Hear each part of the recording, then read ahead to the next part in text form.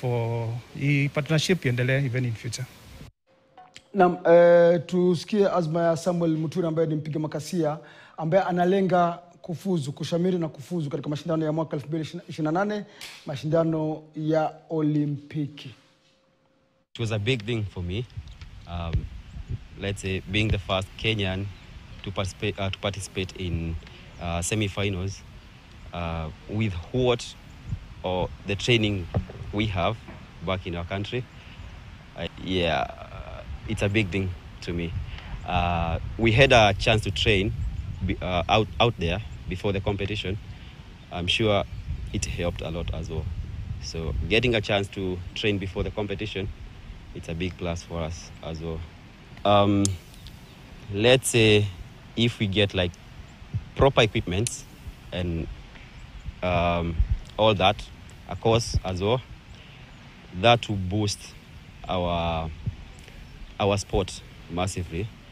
And I'm sure in Kenya we can get people going to Olympics, and this sport is growing for sure.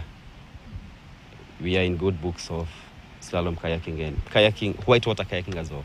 Even though when you train these people, we need to have a course. We need to have a good where they can train all the time. You know, when there is no water, when there is water, that is one of the potential actually to make sure we have this team and we have schools. Germany so far, we can see it's making an impact. Today we are in Sagana to support the extreme sports or niche sports that many Kenyans, many sports lovers out there never get to hear about or never get to follow.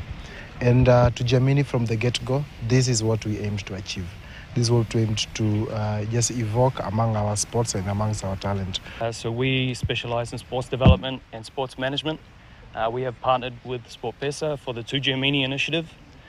And I think that really shows the professionalism and the commitment from an organization like Sport Pesa to start supporting not just talents like Samuel, but talents at a grassroots level. Katika michuano ya klabu bingwa bara Ulaya hapo jana Barcelona